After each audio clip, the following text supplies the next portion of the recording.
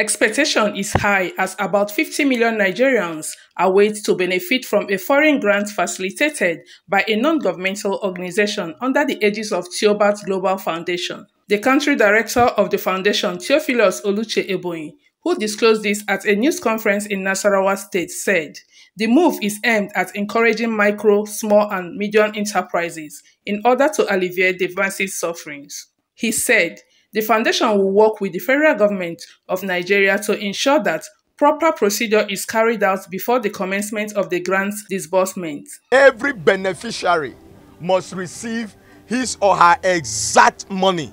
We are out here for the beneficiaries.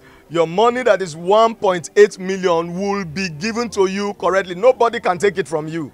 So the NGO holders, the cluster heads, and the beneficiaries, nobody can cut your money anywhere. The exact money that is allocated for you will be given to you. Dr. Ebonyi also used the occasion to debunk assertion that the foundation received the sum of 900 trillion naira from the Central Bank of Nigeria for grant disbursement. CBN did not credit our account with 900 trillion.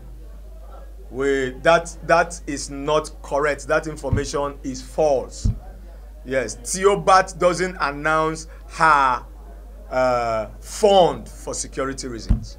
The country director, however, advised the would-be beneficiaries of the grant to use it judiciously in order to improve their standard of living and that of their family members. CNN News.